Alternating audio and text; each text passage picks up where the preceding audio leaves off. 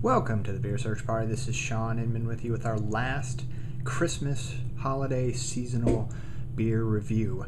And as you can see, it's from the Bruery, 3 French Hens. Now this is a Belgian-style dark ale, 25% of which is aged in, appropriately enough, French oak barrels. Now, those of you not familiar with the Bruery, they are going to go all through the 12 days of Christmas. They started off a couple years ago with Partridge in a Pear Tree. Last year was 2 Turtle Doves, and this year is 3 French Hens. This one is 10% alcohol by volume, and as you can see, it's brownish dark. It's not black. So sometimes the Belgian strongs are usually in the blackish range, but this one is seems to be brownish, hazy. Get a lot of fruity, spicy, pie-ish sort of notes here in the nose. And I seem to get a little hop in there too.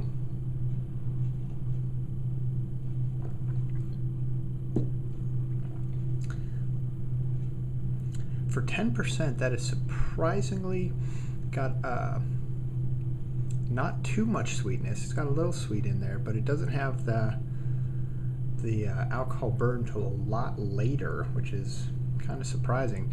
Usually with something in that 10 and above region, you get the right off the bat, but this one, not so much.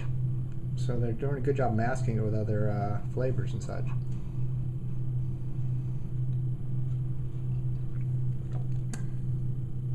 Yeah, there's a lot of the raisiny sort of currant in that ballpark flavors going on in there.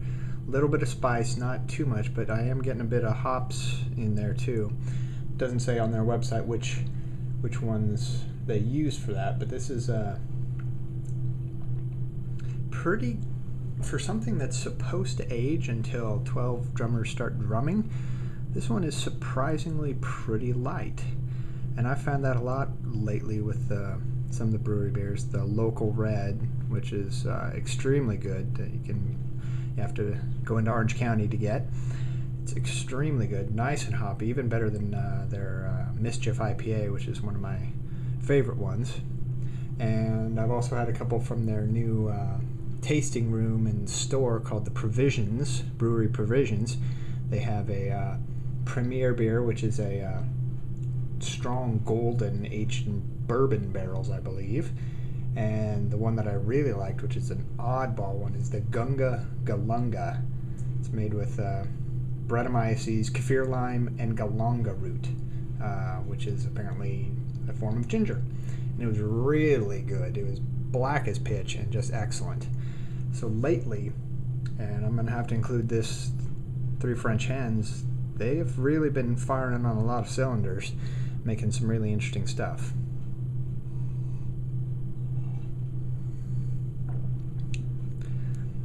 Now, as you know, 3 French Hens, it's a complete series. I'm sure there's going to be some vertical parties going on from Orange County and radiating outward to lucky people who had the foresight, unlike me, to load up on bottles so that they could have a 12 bottle vertical.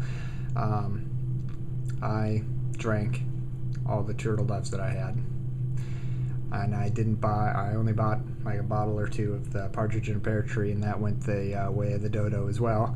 So I am starting from scratch with 3, so that'll have to be my lucky number, and I'll go through 12 that way. But these are definitely going to be interesting to try, and you'll, as you see from the length and height of this bottle, you're going to have to invite a lot of friends if you plan on doing all 12, because these are going to be heavy, big beers. I believe the first one was 11%, and the second one was 12%. So these are all going to be big beers, probably until the end. The end ones might be a little lighter. But there you go, 3 French Hens. Nice little spicy, raisiny, but surprisingly light and punchy little winter warmer. It'll do well on any Christmas table. Well, this is the Beer Search Party. This is Sean Inman, and I'm trying to get this under 5 minutes, so go to beersearchparty.com for more stuff. Cheers.